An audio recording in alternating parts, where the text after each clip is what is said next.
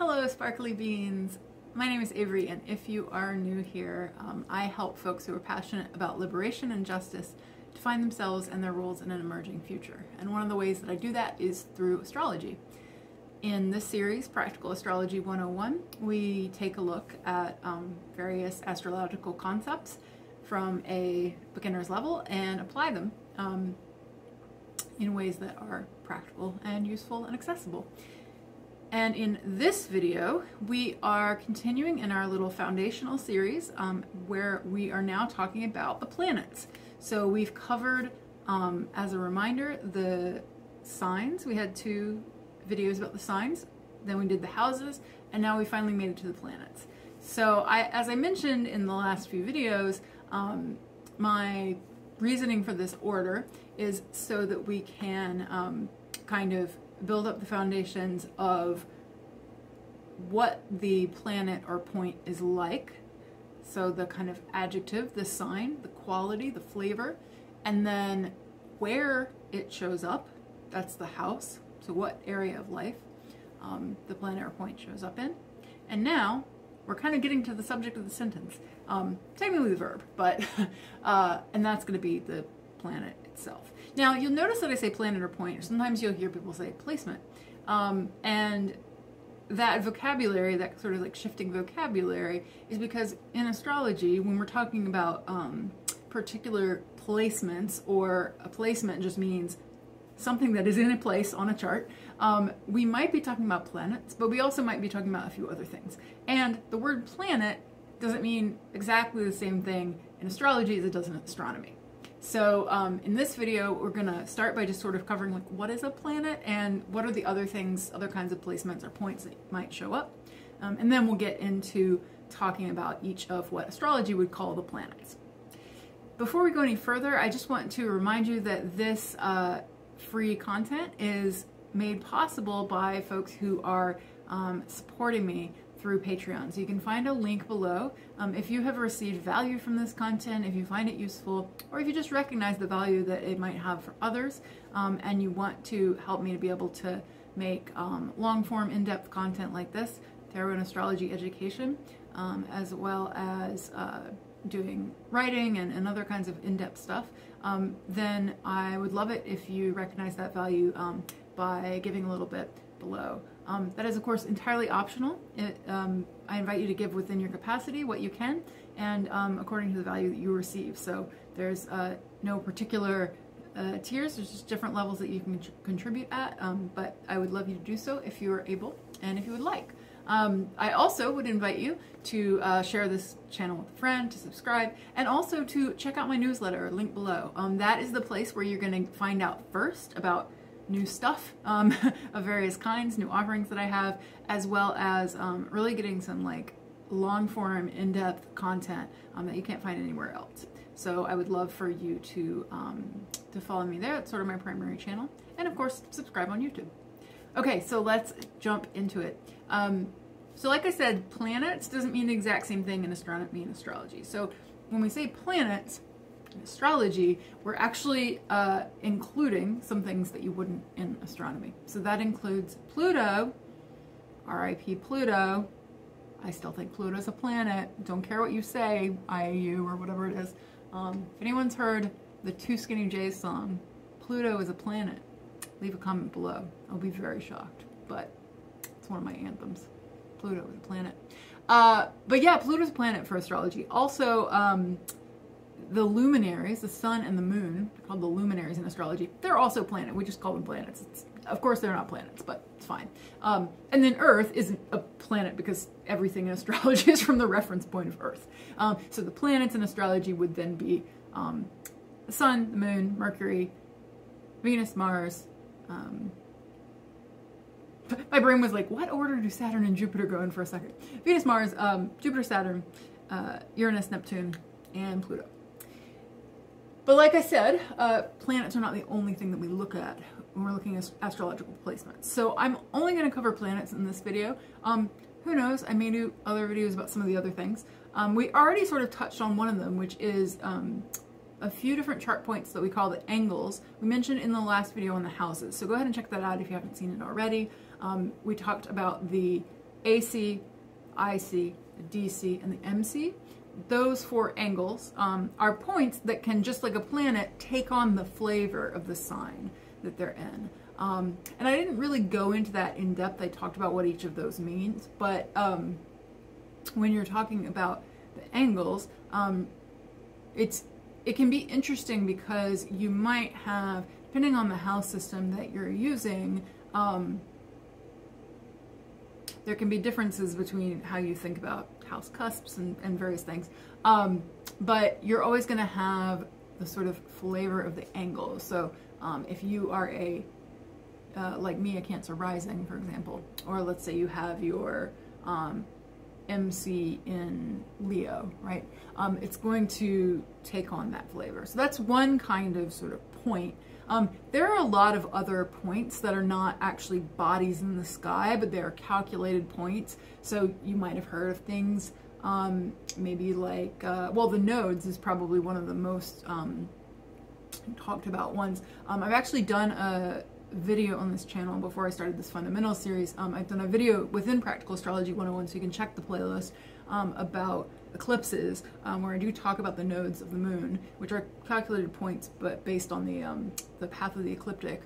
There are other points like the vertex, or trying to think of other things. You can calculate midpoints between things. So there's all different ways of using various points in astrology. And then also, in addition to planets, there are other bodies in the sky that have astrological meaning. So there are dwarf planets, there are asteroids, that we will sometimes talk about.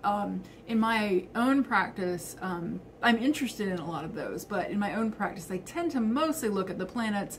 I look at the angles, I look at Chiron, I look at the nodes, and I tend to look at a few of the asteroids that are most commonly referenced, or I guess maybe the earliest ones that were worked with, kind of known as the asteroid goddesses.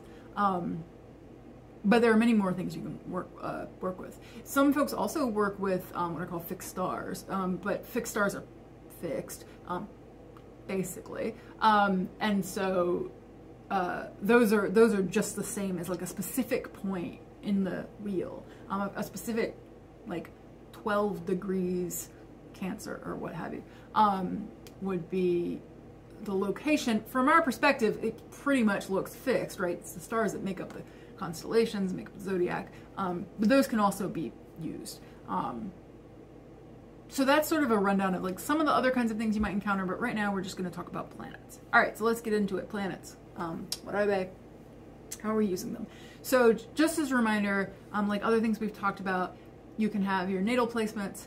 So where's the planet in your natal chart? And then you're also going to have transits. So you're going to have, for example, Saturn is transiting a sign. Saturn is moving through that sign in the sky right now. And there are also other kinds of concepts around planets. So one of them, for example, is that you may have heard of. Well, I'll give you two, actually, that you may have heard of. And we'll probably do videos on these concepts specifically. So one is the idea of like a planetary phase. And this is, you may have heard of Saturn return, right? So this is the cycle of, well, no, I'm sorry, planetary phase is probably the wrong word for that. That's a different thing. But the cycle of where, particularly, we tend to look at this with outer planets, well, some of the outer planets, specifically, you look at Jupiter, you look at Saturn, you look at, sometimes I think folks will look at like, it's a Venus return or a Mars return, but it's really Jupiter and Saturn that you tend to look at things like, as well as, I guess Uranus as well, yeah. You would look at things like the Saturn square, like the opening square, and then you look at the opposition, and then the closing square, and then the return. So it's almost like, if you're familiar with moon phases, you know, new moon first quarter, full moon third quarter, new moon again, same concept with planets. So that is one thing we're not going to get into in this video, but we might do in a future video.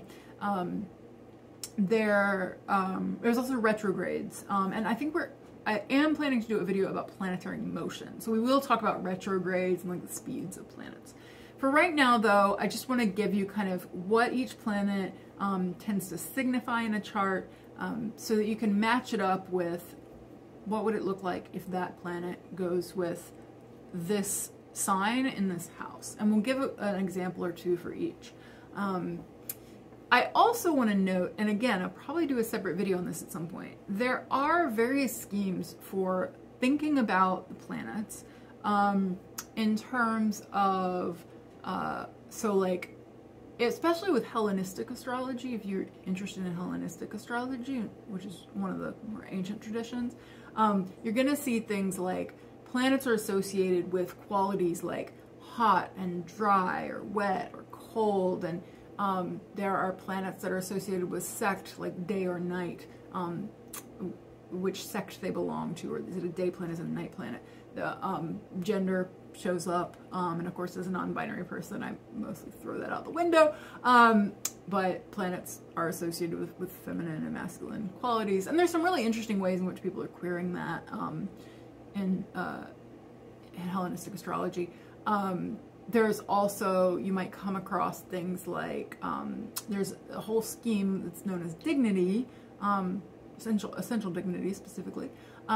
Essential dignity, so you might hear things like, this planet rules this sign, or this planet is in domicile, this planet is exalted, this planet is in detriment or in fall. And this kind of refers to like how comfortable a planet is considered in various signs according to this traditional rulership scheme. Then let's see what else. So there's dignity. You might also see there are what are called planetary joys. So that's about the houses. Like, is a planet particularly happy in a particular house? There's that scheme. And then there's just, you might hear the phrase malefic or benefic, which just refers to like a general quality of the planet. And how strong that is depends on the sect of day or night. All of that exists, and we're not going to cover it right now. In fact, we may lump some of that together in a future video. Let me know like which of these topics you're curious in learning more about. But for now, let's go ahead and just get started with like the basic meanings. Okay, so where should we start? Let's start with the sun. We tend to like to start with the sun. Sun sign astrology is probably the first kind of astrology you ever heard of. Certainly is for me, right? Your magazine horoscope. When somebody asks what's your sign, they usually mean your sun sign. So what is the sun? Well, the nice thing about, honestly, about some of the planets is that you can kind of get an idea of their meaning, in some cases, based on qualities that they have, right? Their speed, their size, things like that. So with the sun, right, it's light, yeah? So it's visibility.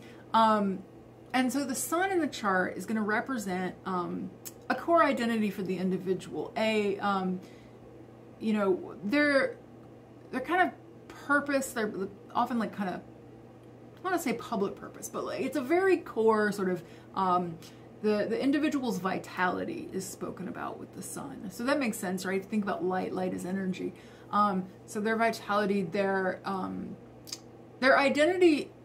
Some folks I've noticed will talk about how it's common to not really relate to your sun sign as much until you're around age 30. You kind of grow into your sun sign. I found that really helpful personally, because if you're ever have been like, I don't relate to my sign, right? It might be because you're still like growing into it, or you have, you know, you spent a lot of your life like not fully grown into it. That's like one take on the sun. I think other people would just say it's the self, it's the like most core self, is one way to think about it. I like to think about purpose in the sense of sort of like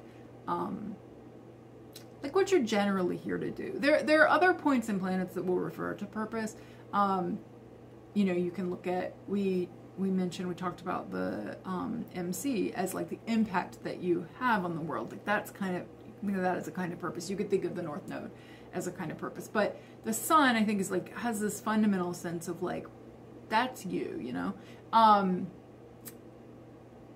And so, and depending on whether your sun sign and your moon sign and your rising sign, like depending on how those are known as the big three, if they're very different signs or very similar signs, that can really affect the way you experience them. So we talked about how the rising sign, the AC in the houses video, we talked about how that sort of like first impression, the way people kind of like the first thing they get when they see you, somebody doesn't know you very well, then they might think of you as your rising sign. And then maybe if they get to know you more, especially if you are an adult and you're past the age of 30, then they might start to see you more as your sun sign. Or it may be that, you know, your kind of core purpose is your sun, but like the way you present, the like mask you put on, the persona that you present is more your rising sign. If those are very similar signs, there might not be as much of an obvious difference. And then we'll get into your moon sign as well. So like an example of a sun sign, it's probably the most, I guess, like vanilla, quote unquote. But let's say, you know, somebody who has their sun in Virgo, like they might really be here to improve, to optimize, to make people's lives better, to serve others through, you know, optimizing their material experience. Some traits of Virgo. And then you add on a house placement. So let's say it's sun in Virgo in the, I don't know, 6th house. Or let's actually do, because some people like associate 6 with Virgo. If you're doing that 12-letter alphabet, which I know we've talked about is not everybody's favorite thing. But let's say it's sun in Virgo in the 11th. So let's say that your sun is in the 11th house, and for you, it's in Virgo. And keep in mind, by the way, that depending on the house system you use, you know, we talked about how some house systems, the house cusp or the sign that's associated with the beginning of the house may not be the same sign that every planet is in that house. So you could have your 11th house cusp occur in Leo, but then your sun is in Virgo, depending on the system you use. And so that can be like kind of interesting because, you know, well, yeah, it's, you know, mix and match. It's kind of interesting to look at. But as I said in the last video, we're going to mostly just assume we're using whole sign houses for this, so it's going to be the same. So again, our example of sun and Virgo in the 11th. Okay, so we've got an idea of this individual, you know, their identity, their purpose might be really involved in service, Virgo, you know, details, like improving and optimizing in service of somebody and really in the material world. Now we're looking at doing that in the area of the 11th house. Now we're talking about, you know, your hopes, your dreams, and the communities and organizations and groups that form around that. So a sun in Virgo in the 11th might be someone who like really identifies with making things as good as they can be, and then they tend to carry that out around like activism or organizing. So they might be the person who's really good at like making sure we've got the strategy for our campaign and making sure that that we have all the tangible things we need and that we're like maximizing our resources. That would be an example. Okay, so let's move on to the moon sign. The moon, another luminary. So the moon is also light, but it's reflected light, right? It's reflecting the sun's light. And the moon is, you know, when we look at your moon, we tend to not just look at the sign and house, but for the moon, we'll often be looking at its phase. And I don't think we've done a video yet on moon phases. If not, we will. But keep in mind your lunar phase is often something you might look at as well, right? Were you born under a full moon and new moon? We won't go into that right now, but just kind of have that in the back of your mind. So the moon is going to represent our emotions, our subconscious. It's going to represent our a part of our private self, really. And then the moon is kind of like also associated with day-to-day and like your, you know, kind of what you default to. I should note, by the way, that as I'm sharing these different meanings for the planets, some of the meanings are like a little more traditional, a little more modern, and I'm just kind of throwing them all in there. And so depending on the astrologer, they might emphasize parts of this a little more. But the moon sign is like, it's very much like a comfort zone, but also like maybe less comfort zone and more like, where do you retreat to when you're stressed? Like when you're emotional, when you're in your feelings, when you're when things are hard, like what do you tend towards, you know? Other people aren't necessarily going to see your moon sign. For me, I happen to have the same moon and rising. In fact, they're conjunct. They're very close to one another. So for me, it's like what you're going to actually see. Like I wear, and it's Cancer, so I wear my emotions on my sleeve, right? Like you're going to be able to see what's going on for me internally, which is totally true to my life experience, right? I absolutely, like, sometimes I can overshare, but, you know, I will, first impression, I will be like, let me tell you about my emotional life. That is not true for a lot of people. So, you know, for example, like, let's say somebody has the opposite rising to me. Let's say they're Capricorn rising with moon in Cancer. Well, that person is probably going to have like a very deep emotional life. They're, you know, they're going to need the kind of like comfort and safety that comes with Cancer. Like a Cancer moon really needs to have like a place they can retreat, a safe place, a home, you know, might be very like nurturing with their close people, one-on-one. There's the ding to let us know that it's a good thought. You know, might be really nurturing and caring and need care, you know, individually with the people that they allow into their little crab shell. So that's the like Cancer moon piece. But then if they have a Capricorn rising, it might be that they're seen by people who don't know them well. They're seen as kind of as the workhorse, as the disciplined person, as the you know, like the person who kind of gets shit done and builds things, and like Capricorn traits, and may seem actually outwardly not particularly emotional, but then they have a very deep emotional life and maybe a sensitivity underneath that other people don't see, because in that case you have the moon and the rising opposed. They're going to kind of go back and forth against each other. So hopefully that helps you see how the kind of the big three can work together. And then, you know, where your moon is, it also speaks to those same themes. So, you know, typically the house where the moon is, like that might be a place of comfort, a place of, like if no one else gets to decide what you're doing, then like you might sort of default to that space. Because it's that private self. So sun and the moon, really important. Rising also, which we already mentioned because it's not a planet, but those three are really important. So let's move on to some of the personal planets. So we call them the personal planets, Mercury, Mars, Venus.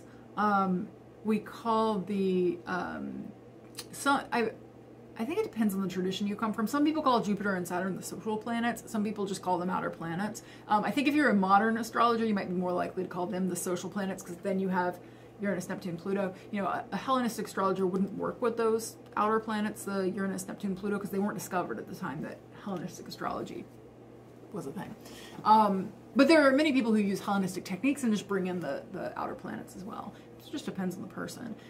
But the personal planets, you'll also, you know, they similarly to how we talked about the signs having qualities of there being like personal, social, or maybe interpersonal, social, kind of mix those up, and transpersonal. Same is true of the planets. So the personal planets tend to be personal. They tend to be very self-oriented, about the kind of fundamentals of the self. And then you get to the Jupiter and Saturn. Now you're dealing a little more with like collective themes, or especially like interpersonal, social themes, and kind of the external, like what you know, what limits you and what expands you, and we'll get into that. And then when you go out another layer and you're talking about the outer planets, well, now you're talking about these very slow-moving planets where their signatures are generational, you know, where many, you know, a number of years of babies born in a span are going to have the same placement. And so now we're starting to look with the outer planets more towards sort of transpersonal, like universal or bigger collective energies. But the personal planets, we're going to start there.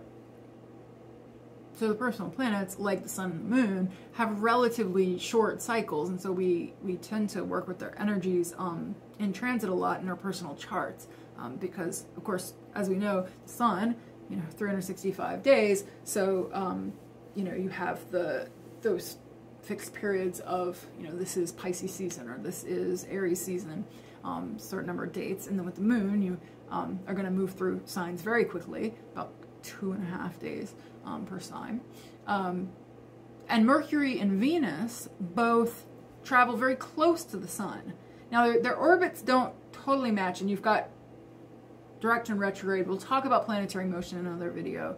But, it's worth noting that you're going to tend to have your Sun, your Mercury, and Venus are going to be close. Not necessarily, they can all be in the same sign. You can have like 1 over here and 2 in the same sign. They can be across 3. It kind of depends. But they're going to be relatively close to one another. And then Mars moves a little slower, and so that you hit your Mars return about every 2 years. So it takes about a year to go around half the chart. But again, planetary motion is a complicated topic. We're not going to get into it. But let's just jump into Mercury. So Mercury is one of my favorite planets to work with, because I think it gives you, like, as somebody who enjoys teaching and speaking and writing, it deals with those kinds of topics, and it gives you a lot of interesting information about how people communicate, how they process information, how you so how you communicate, how you receive, so communication both ways, right? How you communicate out and how you receive in, how you receive information, how you process information, how you work with information, and keep in mind that communication is not just verbal or even words. There's all sorts of ways that we can communicate, and there's all sorts of information. And so your Mercury sign is going to tell you about these themes. So when we look at somebody's Mercury, let's give an example of, let's do like Mercury in, I don't know, how about Scorpio? Let's do Mercury in Scorpio. And let's say somebody has Mercury in Scorpio in the second house. I'm just going random here. So Mercury and Scorpio in the second house. So what would happen if we put those together? Well, that would tell us that the way they tend to like to communicate, remember, Scorpio really likes to go deep. Scorpio is investigative. Scorpio is not afraid to like dig down into the muck. So somebody with Mercury and Scorpio is probably going to tend to want to have, intense conversations. Like, they're probably not a big fan of small talk. It's a water sign, so they might enjoy, getting into the emotions, getting into the sort of watery depths, talking about like psychological stuff, talking about maybe taboo topics with Scorpio could be a thing. When they, the way they take in and process information, like it is a fixed sign, so they may like need some time with it. They may tend to kind of dwell on things, and not be like the most efficient processor necessarily. They might be somebody though who really loves research. That's a very like Mercury and Scorpio thing, is to like dig and investigate and research. And if it's in the second house, okay, so maybe then you want to go really deep into values, right? That's a theme of the second house. Values, resources. Might be really interested in finances and economics. I could even see like a Mercury in Scorpio in the second, potentially. I mean, it is a water sign, so it is a little like more emotional and like analytical, but I could see like getting really interested in like what's the word? Like, I'm thinking of like stock market, but not stock, that's more 8th house, but second house, like personal finances, like maybe getting really into like the roots of like, where'd your money story come from, right? That feels very Mercury and Scorpio in the second to me, as an example. With Mercury, and we're not, obviously not talking about every single placement. And if you are interested in a chart reading and want to dig more in, I do have a link below. You can do live sessions. I don't have one that's specifically labeled as astrology, but if you book a Neptune session with me, we can do all astrology if you want, or we can incorporate other modes. That would be the best way to do astrology with me. So we could go in more depth, and of course there are many other astrologers you can work with. But just thinking a little more broadly, when we think about planets, sometimes thinking not just by the like specific sign, but by the element can be interesting. And so you can think kind of like more generally, like, yeah, a water moon is probably going to be pretty emotional. A fire moon might be like, tend to be more on the like passionate and angry and like heat side, right, deep inside. When we look at Mercury, you know, you can do similar things. Like a water Mercury might be a little less, depending on which sign, but might be a little less like tendency towards verbal processing or being really like analytical, and a little more into the like artistic or liminal or emotional communication. So like Mercury in Pisces, which I have, tends to be very like, I can't explain to you what I mean, but I would be happy to psychically transmit it to you. I would be happy to write you a poem, right? It's a very Mercury and Pisces thing, is to be like, my words may not make sense, but they're beautiful. So that, you know, you can just kind of like feel into the sense by element. Okay, then we move from Mercury into Venus. So your Venus sign. Now, this is an area where I have opinions. Especially as somebody who's on the asexual spectrum, as somebody who is queer and who enjoys, has been for a long time a relationship educator and talking about different ways of thinking about relationships, romance, sex, family. I tend to get frustrated when Venus sign is like, oh, let's talk about love, and then Mars is, let's talk about sex. Like, okay, yeah, but also, those are signifiers of those two planets. We'll get into Mars in a second, but the way I like to think about Venus is that Venus is the way that you draw things in, the way you attract things to you, the way you, it's like a magnetic principle. Like, how do you magnetize things to you? And so, yeah, like people and, you know, could be romantic partners. It also, Venus also has associations with like beauty and the arts and like, you know, what makes something beautiful to you? Like your aesthetic sensibilities could fall, your style can fall under Venus, if you want to get kind of, you know, like fun, a little more surface level, but also, yeah, like the way you value things. So, you know, if you think about this like magnetism principle and how you draw things in, and Venus, let's say you have Venus, I don't know, what have we not done yet? Venus in Gemini in the 5th. Again, I'm just pulling things out of my head. So Venus in Gemini in the 5th. So what would be the qualities of Venus in Gemini? Like, how would they bring people or things or experiences in towards them? How would they magnetize? Well, Gemini is very sort of like all over the place, wants to grab from lots of different places. It's an air sign.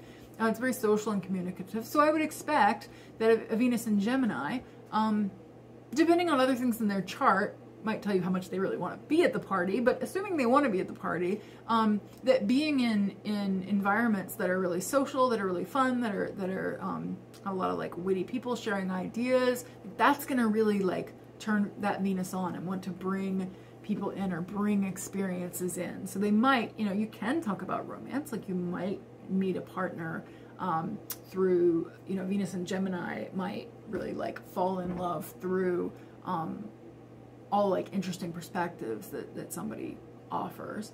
But of course, not everybody experiences romantic love. Not everyone experiences romantic attraction. So it could also just be, you know, in general, like how do you draw things towards you? Like what are your sensibilities? And then we said, what, 5th house.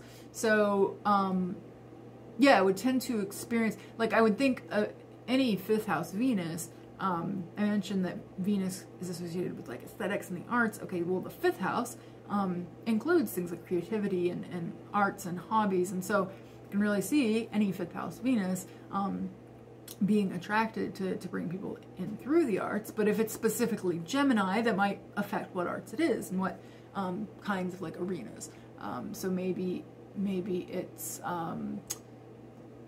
like, what's a good example? My first thing that came to mind was actually webcomics randomly, because I was thinking, you know, like Gemini can be really like social media, like lots of different opinions, and I was just thinking like, oh, that's kind of a neat signification. Like, you know, might like enjoy webcomics or meeting people through webcomics or like fashion, like different fashions, maybe even like could be somebody who like is drawn to drawn to people who have like very different styles, or drawn to a lot of different styles, maybe would be a better thought. So that's Venus. And it is, I don't want to completely dismiss the relationships piece. Like, I also think there's some really interesting things around relationships, and I don't use any one chart signifier for like a sexual orientation or a relationship style. But sometimes you will find interesting things once you know how somebody relates. You can look at their Venus sign. So for example, I have a Venus in Aries, and I have a Venus in Aries in the 10th. And so for me, the way that shows up for me, and there's other stuff in my chart that points to this, but one of the ways that that shows up is that I tend to be really, like, have a lot of NRE, or new relationship energy. So if Aries is that like impulsive, like starting energy, it's like I can like grab like relationships at the start, or like it's, it's Aries, it's fire, it's go, it's exciting, it's new, and then like whether that maintains or not is a different question. And because it's in my 10th house, like a lot of times, yeah, I'll meet people through like public arenas, through not necessarily work, but like people who have a similar calling or vocation or interest there. That definitely resonates for me. So it's possible that, your Venus sign could point a little bit towards relationship style, maybe, but not necessarily. And I always like to look for multiple things in a chart as well, not just one. So anyway, we're going to move now to your Mars. So your Mars sign is really, I also really love Mars. I really love Mercury and Mars. Because if Mercury is communication, how we communicate, Mars is how we act and how we do. And it's our energy, it's drive, it's passion. So sex is one signifier of Mars. And yeah, it tells us a lot about like our energy and how we do things. So example, let's say you have Mars in Taurus, in the 7th. Okay, so Mars in Taurus, you're gonna have the way you do things, the way your drive works, the way you act, right? It's gonna probably tend to be that once you get moving, you kind of have a lot of inertia. So you're gonna have a lot of staying power and consistency in your energy. But it might be a little slower, or it might be a little slower to start, like get into it. And like once you're in the grooves, like you're kind of in the grooves. I think Mars and Taurus, because Taurus like significations around quality and yeah, quality, like value. I can see like a Mars and Taurus being somebody who like has to really buy into what they're doing and like wants to be doing something that matters. And then if it's in the 7th house, and again, like the planets, it's not that you only communicate in the house where your Mercury is. It's not that you only have like meet people where your Venus is. It's not that you only have energy or drive where your Mars is. But that's an area where that thing might show up especially. So, and particularly the flavor and the quality. So your Mars and Taurus nature might really come out, 7th house, one-on-one relationships. So it might be that like, you know, if you were talking about romance and sex, right, it might be that like a Mars and Taurus in the 7th really wants to like probably, you know, get something out of having a consistency in their relationships, in their sexual relationships, if they have any, likes having a consistency and a familiarity and a reliability, dependability, and a quality, right? Like could be picky, you know, wants to have like good sex, but it would tend to be like very loyal and probably stick around, depending on what the relationship style is. Because I do really hate it when astrologers, especially astrology books, tend to do this, where it's like, you know, if your Venus is in Gemini or Mars is in Gemini, like you're always going to be cheating. Like, no, you have to put it within the context of the relationship style and a lot of other things, the rest of the chart. So, but yeah, so and then outside of the sexual significations. It might just be that in one-on-one relationships, this Mars and Taurus in the 7th, that's a place, one-on-one relationships is a place where they really do tend to have like a staying power of their energy, and might be a little slow to get into relationships with people and to like have that connection, but once they have it, it's sort of there for life or there for a long time. So that's Mars. I think Mars can also be from a disability perspective, and I'm going to do at some point a whole video, probably multiple videos, about disability and some of the planets. So I should have actually started, well, we'll just backtrack, and I'll say that the personal planets can be really illuminating and interesting around topics of disability, health, not to say that, again, there's no one signifier of anything in the chart, but once you know your experience, you can sometimes find things in the chart that point to that. So, you know, sometimes if you're neurodivergent, it might be that your Mercury is in a place that is traditionally thought of as uncomfortable or different. It might be that, you know, if you suffer from anxiety, depression, your moon sign might tell you a little bit about that. If you, with energy, right? Like if you have issues around fatigue or things that are related to your energy or your drive and your vitality, whether it be fatigue or it could be an excess, right, of energy, your Mars sign might tell you something about that. There's a whole discipline of medical astrology too that gets into this, but and I would strongly recommend, if you're curious, Claire Gallagher's book Body Astrology, phenomenal, and really accessible on that. Okay, so Mercury, Venus, Mars. So those, you can kind of see how those are some really like personal significations when we're thinking about how we communicate, how we draw people in, what we value, how we act, how our drive, right? Okay, so now we get into Jupiter and Saturn. So these, we start to get really like Jupiter and Saturn. Mars and Venus are like this too, but I think especially with Jupiter and Saturn, you know, it can be kind of over reduced to like Jupiter good, Saturn bad, and that's not how that works.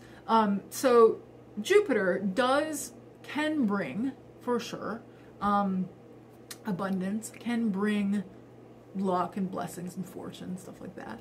But I like to think of Jupiter more as like an expansion principle, as an increase principle, as a getting bigger. You know, Jupiter is a huge ass planet, right? So it expands, it makes larger. It can definitely be a part of an area of life by house where we tend to maybe experience some fortune, or tend to experience some things might be a little naturally easier for you, but not necessarily. And especially, again, looking at other things in the chart, aspects to Jupiter, we'll cover aspects in a later video.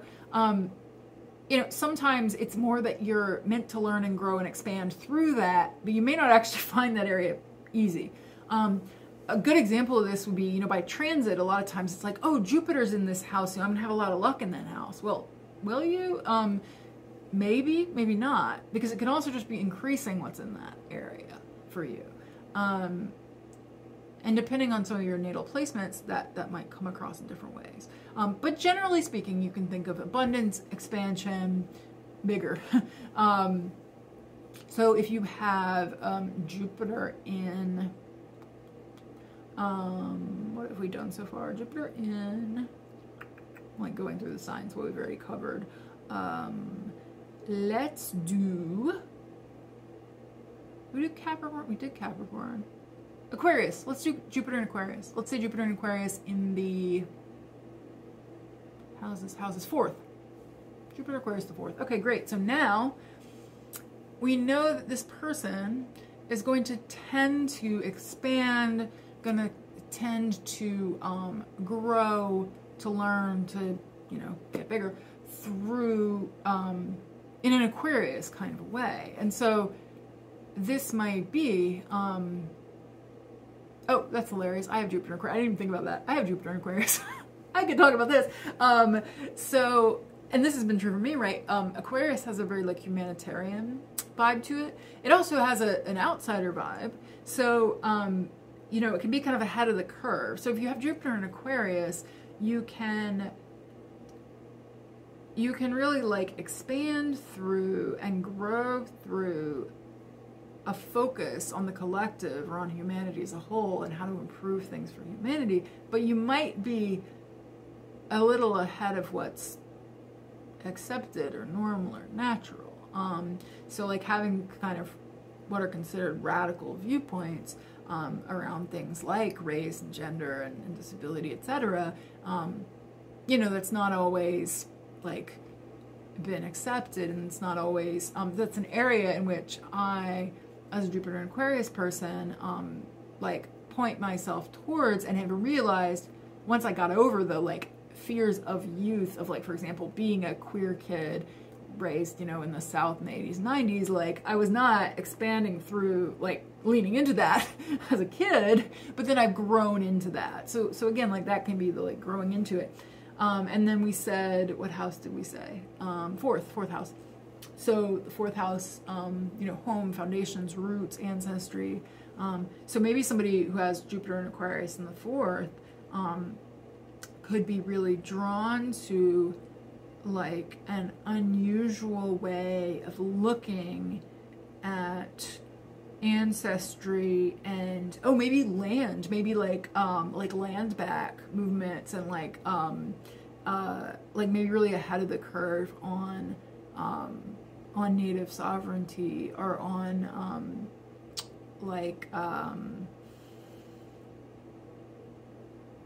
maybe like some of the folks who were like early in the whole kind of ancestral healing, bringing ancestral healing to more folks might have had a Jupiter Aquarius in the fourth as an example.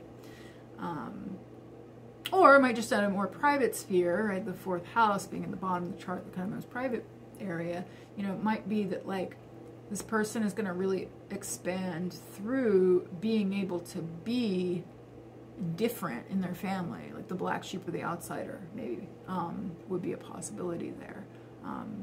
Or you could get more literal, you know, Aquarius technology could be like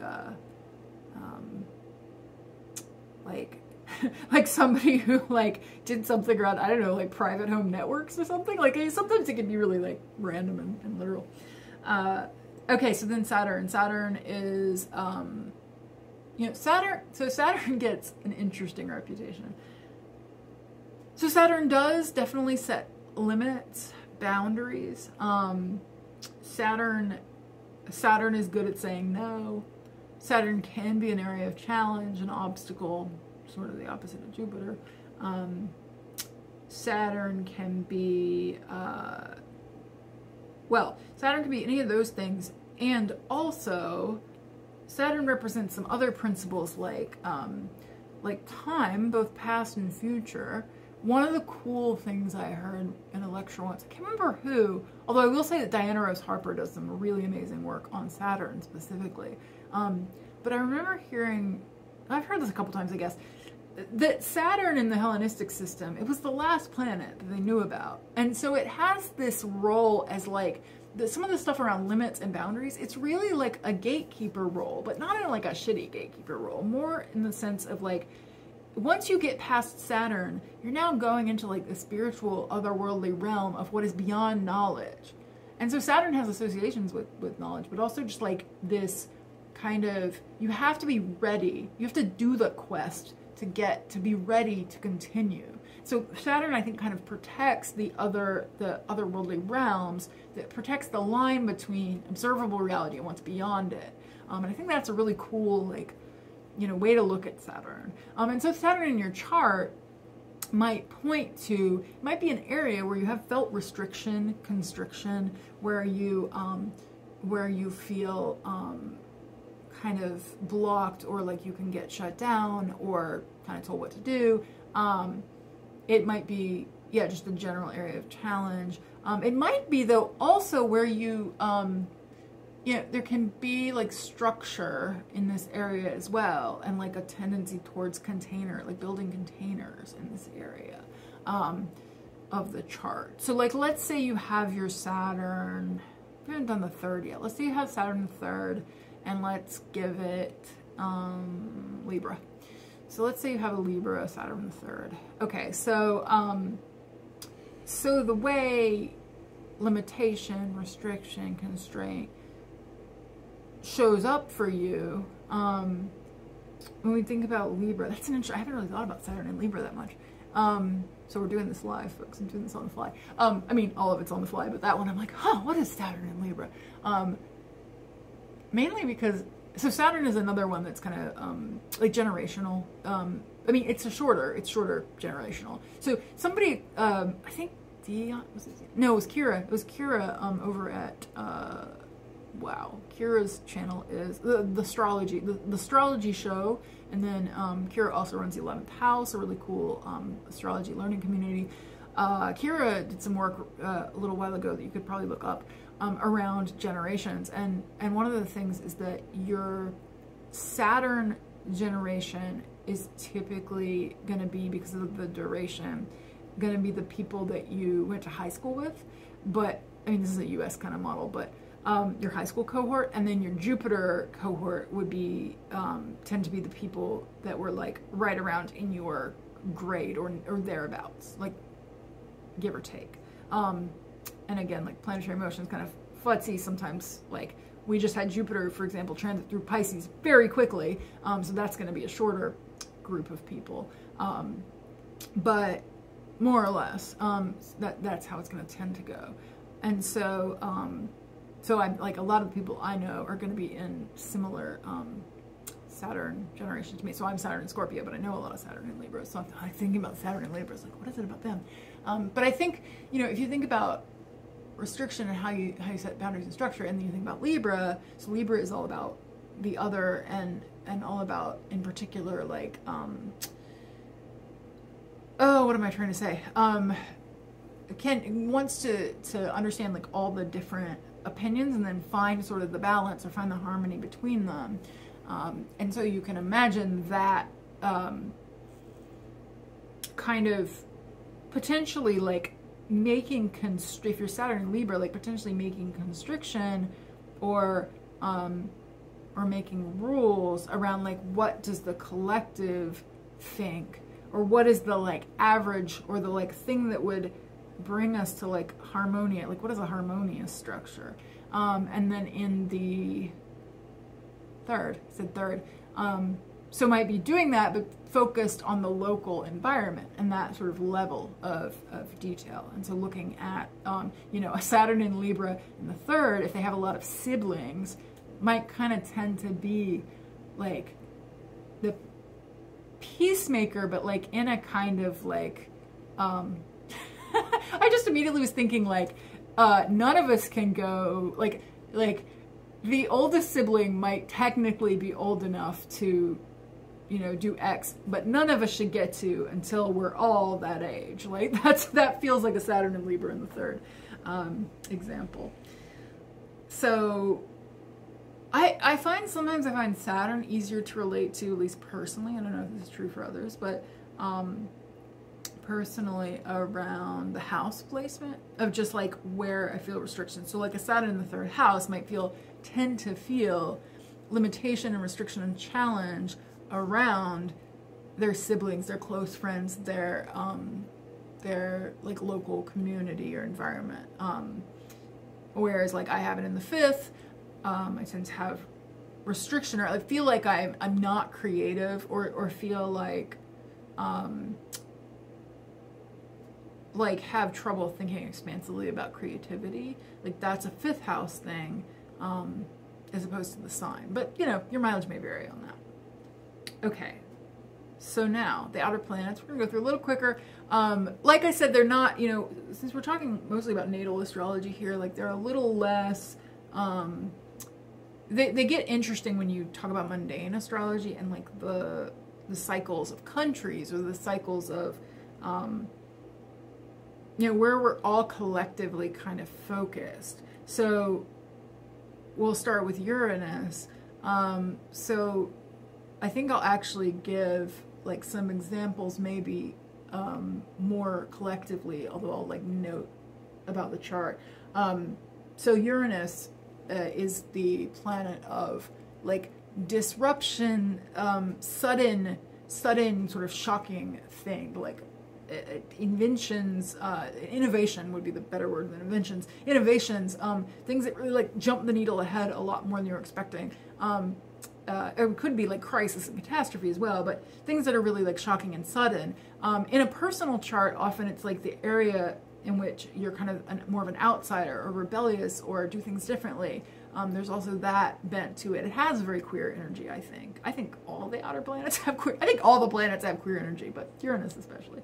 And so you might look at your personal chart and find that the area where it is resonates there for you. So like I have Uranus in the 6th, and I definitely feel like I am outside the north, like being able to innovate and change and be really rebellious about daily routine, and about productivity. You may have seen the Unproductive series on this channel. I'm bringing that back. I'm actually doing a lot of work around this, like healing from productivity wounds and like challenging, thinking around like labor and productivity and work and routine, and all of that is very like Uranus in the 6th. Like, let's be different in that area.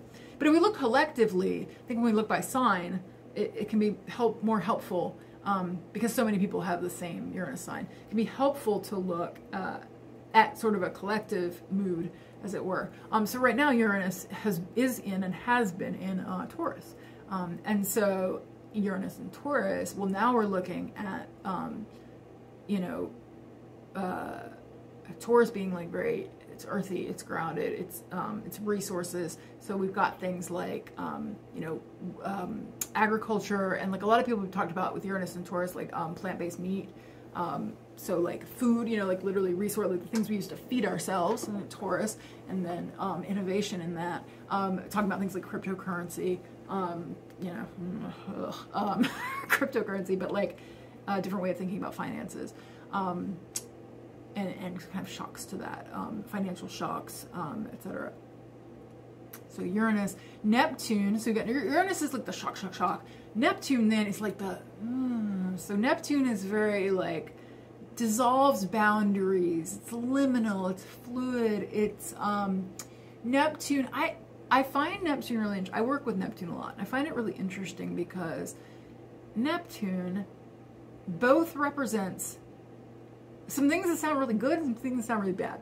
So, which it's not that kind of dry, but so it represents things like our spiritual impulses, especially, so like Jupiter might be more like thinking about like philosophy and ideology, but then Neptune is going to be more like the universal impulse, the like spiritual, like you could say spiritual, not religious, but very much like where we are all one, how we are all sort of part of the same stuff.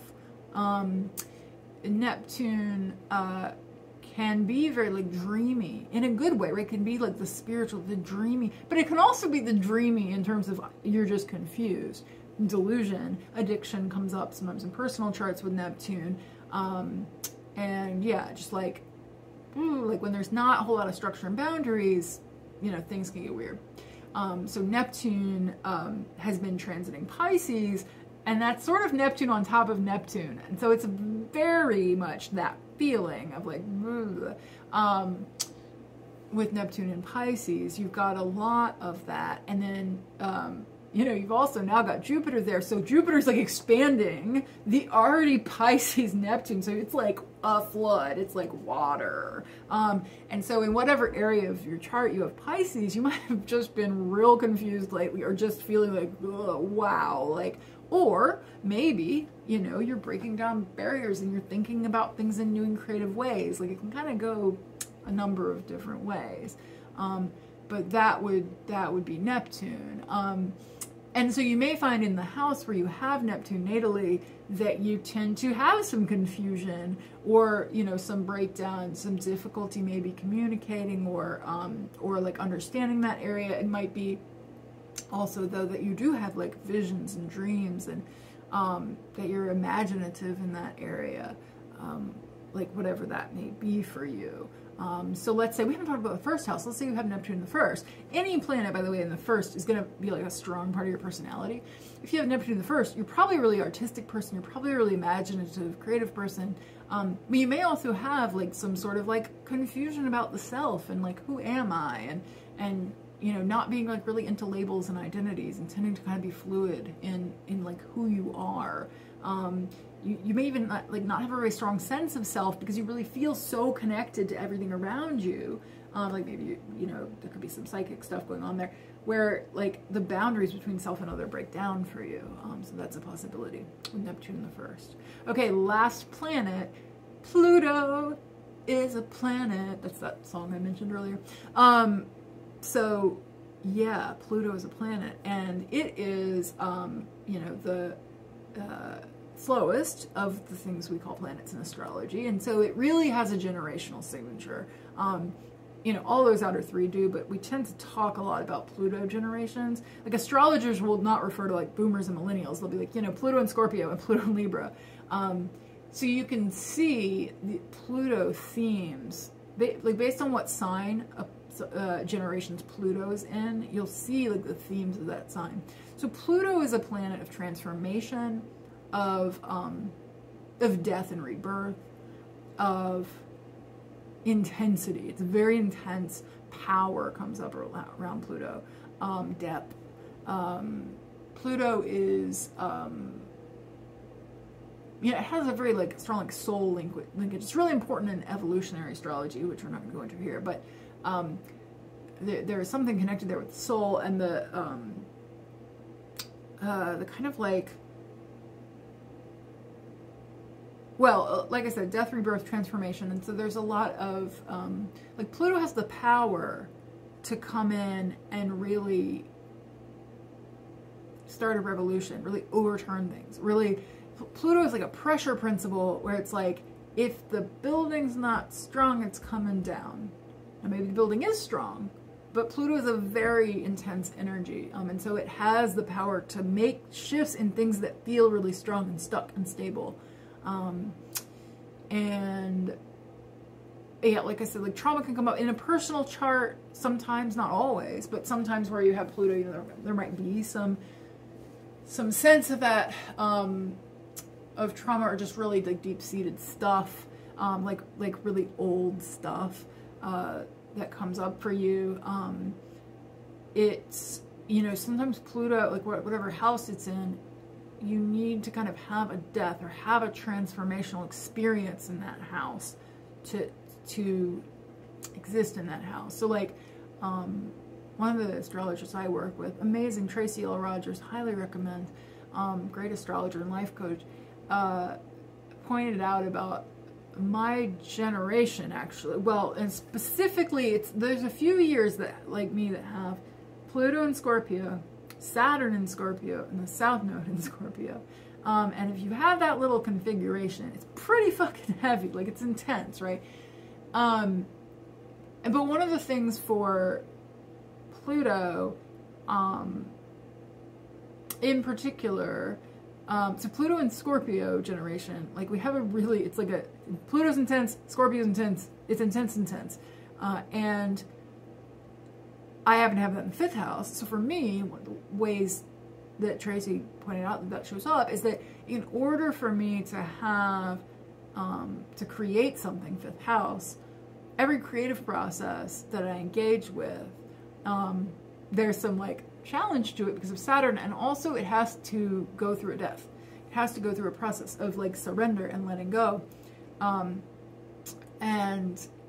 there's some specifics I won't go into about my own chart there, but if you know, the house where you have Pluto in, you may need to kind of have that. So maybe if you have it in the 7th, for example, it's that like relationships can be really transformative for you. They can also be really deep and affecting and traumatic, and you kind of need to go through, be willing to like dig into that and have that transformational experience. And so Pluto is currently, you may have heard of the US Pluto return. Right now, Pluto is where it was at the time of the founding of the United States. And so there's a lot of talk about, is this like a big revolutionary transformative moment for the United States? But like more generally, it's Pluto and Capricorn, and there's a lot of this, like, especially as we come to the end of Capricorn, you know, we're noticing things like COVID, like real challenges to like structures, and like Capricorn is things that last, you know, what will last, what will, Pluto's challenging that principle of things lasting and saying like, I don't know, will it? Like, you know, if it's not sturdy, then it might fall over, but if it is sturdy, then it gets tested and it survives. That's just interesting to think about. And so you can think about, like, I'm not going to talk about Pluto generations here, but you can kind of think about like who's in your Pluto cohort, what sort of 20, forgot, just like Pluto's orbit fell out of my head, but 20 something years, 28 year period, you know, how that kind of corresponds and links up to things like millennial, or, you know, terms we use outside of astrology. Okay, so that's the planets. Hope you enjoyed that. Hope you learned something. Just as a reminder, if you did find this valuable, check out the Patreon link below. If you want to support this kind of content, you can also just check out the newsletter, and I would love to have you join my list and find out when new stuff's going live, what's going on there. And as a reminder, you can book a one-on-one reading with me below if you want to dig into your own chart and how the planets show up for you. I practice intuitive embodied natal astrology, and so we would really be, rather than focusing so much on prediction and timings, I tend to really look at how your natal chart shows up for you and what that looks like in your life and how you can work with those themes. So if that sounds interesting to you, then I would love to work with you, and you can see the link below. And otherwise, we'll see you for the next episode of Practical Astrology 101. Of course, as always, if you have any questions, comments, or things you'd like me to cover, you can leave a comment, and I'll see you soon.